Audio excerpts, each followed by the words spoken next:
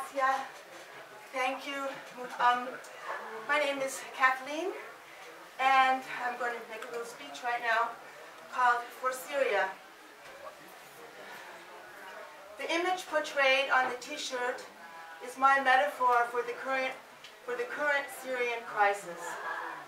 I took the photo in 1982 in Paris, never dreaming that I would one day use it as a cry for help for Syria in 2016. The cardboard belly dancer, with her right hand broken off, speaks to me about an open wound, an irreplaceable loss. Originally, the dancing figure mirrored my own wounds. Now I carry her message further to encompass Syria, its culture, and its people. As an Arab American whose great-grandfather was Syrian, I cannot stand by idly and watch while the rich culture which contributed to my life is brutally obliterated. As a Middle Eastern dancer whose basis for my art was the emotional expression of the music played by my grandmother, I cannot be passive as Aleppo is blown to ashes.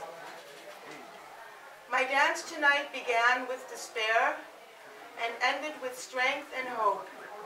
The missing right hand traditionally symbolizes the ability to give. The receiving side is the intact left hand. During the last 5 years of a raging civil war, Syria is unable to give. It is up to us to ensure its ability to receive, renew itself, and become whole again. Thank you.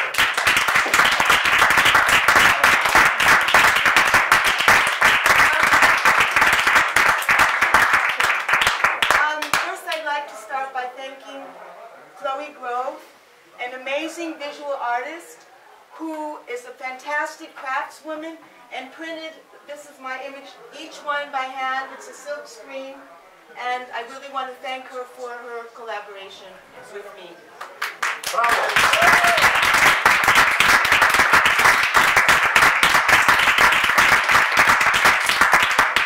I also want to thank Georg Nolta, an old friend of mine who, without his belief in me, I wouldn't have been able to do this project. Thank you very much, Georg.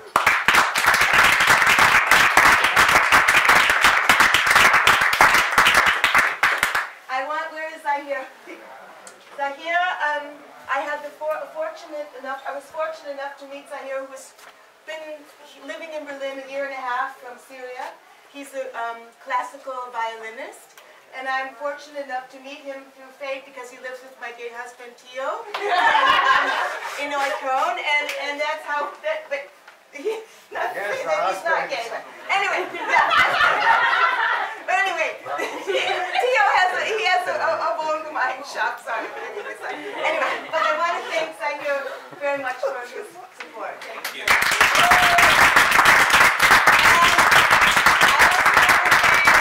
Heiner, who without him, I wouldn't have been able to make this possible here. Bravo. I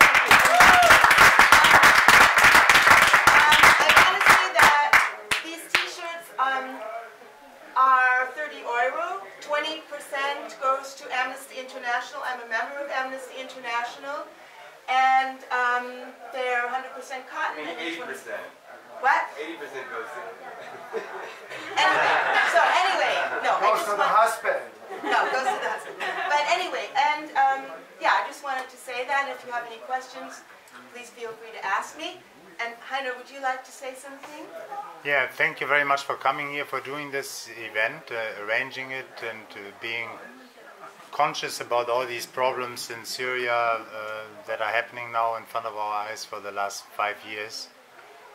This cafe has been a thoroughfare for different people, Russian people, Syrian people come here, refugees come here, but I also would like to say that there are different opposing and conflicting opinions about these conflicts.